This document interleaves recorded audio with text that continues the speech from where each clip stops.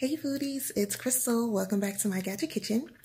I'm not in the kitchen right now. I'm just chilling on the couch, but I just wanted to talk to you about what I did today. I had a little air fryer challenge. I recently purchased a Philips AirFryer XL, so that prompted this video. Philips is supposed to be #1 in air frying, the best of the best.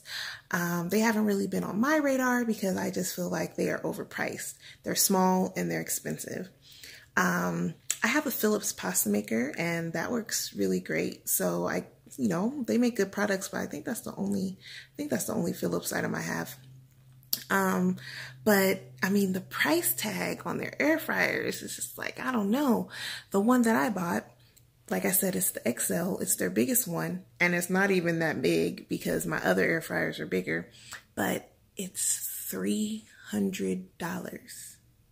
$300. So is this like a magic air fryer? Because there are air fryers that are like, my air fryers that I have that work really well, they're like $200 cheaper. So I just need to know what's so magical about these Philips air fryers that's got everybody going crazy and dropping all these coins. So today I did some chicken wings. I didn't bread them. I just seasoned them and I put them in the air fryers, no oil. And so I set the air fryers to 400 degrees. The Philips only goes to 390. So that was the max temp. So basically I put the air fryers at the max temp. So the Cook's Essentials and the PowerXL, their max temp is 400. Philips is 390. The Breville goes up to like 480, but I wasn't even gonna go that high, but I was doing 400. But disclaimer, the Breville is an oven. It's not an air fryer. It's an oven that air fries. So because of its capacity, it's so much more larger than the other ones. There's more area where the hot air needs to circulate. So it actually food takes a little longer to cook in the Breville. So when I do air fry in my Breville, I always increase the temp to about 415, 425. So, but to keep it just 400 across the board, I just cooked at 400, but I wasn't really expecting like spectacular results because I already know how the Breville performs. So there's my disclaimer on that. And so I think that's it. So let's see what happened today.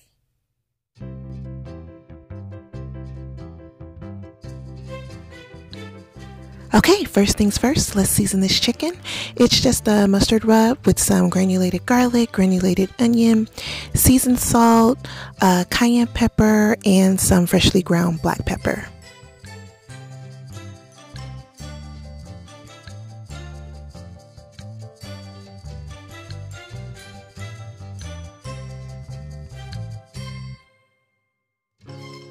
I put the wings in a Ziploc bag and popped them in the fridge until I was ready to cook them. Here's my easy peasy cleanup. Alright, first up in the challenge is the Philips AirFryer XL.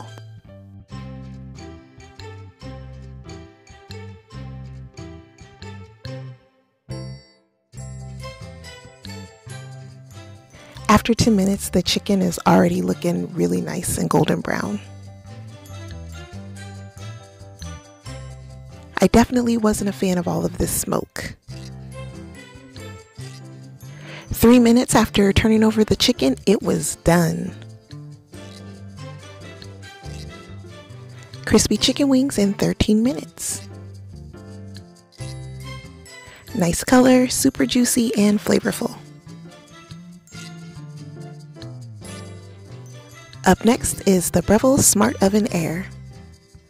I'm using a Copper Chef pan that I heated up in the oven. I prefer to use this when I'm doing small amounts of food just for easier cleanup.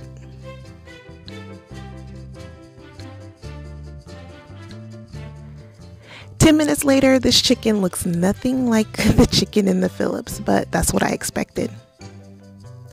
17 minutes later, it looks brown enough to go ahead and flip over.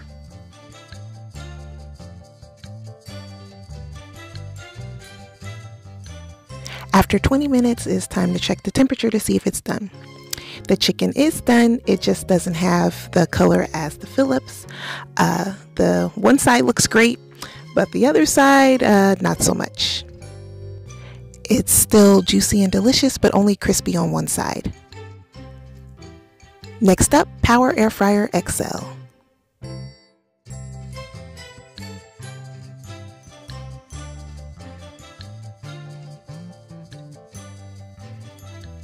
Ten minutes later, the chicken is nice and golden brown, just like the Philips.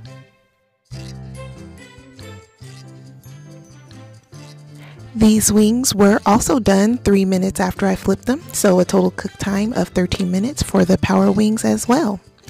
They have beautiful color and they are also crispy and juicy.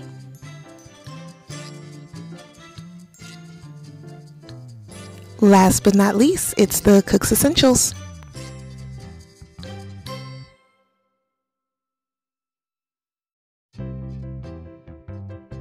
After 10 minutes, we've got some golden brown wings.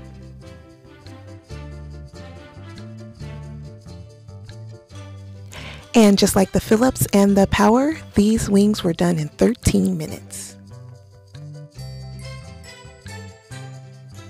Beautiful color, nice and crispy on the outside and juicy on the inside. So who's the winner? They all are. All of these wings cooked exactly the same. The only slight difference was the Breville, but I already knew that from the beginning because I knew 400 wasn't going to be high enough. Had I cooked it at the temperature that I know would work, which would be 415, 425, all of the wings would have looked exactly the same. So, is the Philips really worth $300? Well, the rapid air technology in the Philips air fryers is what sets them apart. The base of their air fryers have a star shape, and this is supposed to circulate the heat around your food better, cooking your food more efficiently. I will say that the Philips is a beautiful air fryer.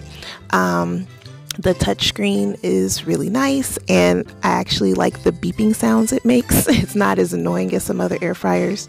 I did some great eggs in here, and other people mentioned that their eggs flew all over the place and it didn't work. I did a nice grilled cheese, and I had people tell me that their bread was flying off and it didn't work for them.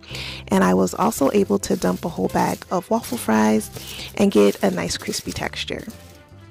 So based off of that, I will say that the Philips absolutely does cook differently, but I don't know if it's enough to make it worth the $300. At the end of the day, I'm gonna keep it because I like it, but yeah, other air fryers work just as well. Well, I hope you enjoyed this video and I hope it was helpful. As always, thanks so much for watching. If you like this video, please give it a thumbs up, and remember, get out of that drive-thru and get into the kitchen. Bye.